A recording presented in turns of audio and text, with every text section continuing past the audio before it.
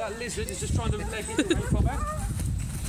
She'll obviously run after it, run it down.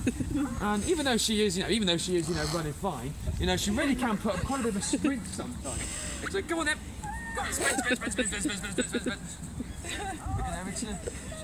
It's brilliant, isn't it? Did you get a video? Well, this is why we always describe. This is why we describe Charvet. She's about 8 or 9. She's a very experienced bird. But we always describe her as the lady of our group because she kind of lifts up the skirt, if that makes sense. You lift the skirt up. And she kind of like does the same. She kind of notices all her body feathers, she'll lift them up. And the big long legs suddenly appear out of nowhere. And like I say, it's just to basically stop her from tripping up over, the grass or rocks while she's obviously pursuing the snake or lizard. So, yeah, she does put a smile on lots of people's faces. Go on then, you, good girl. So, like you say, it's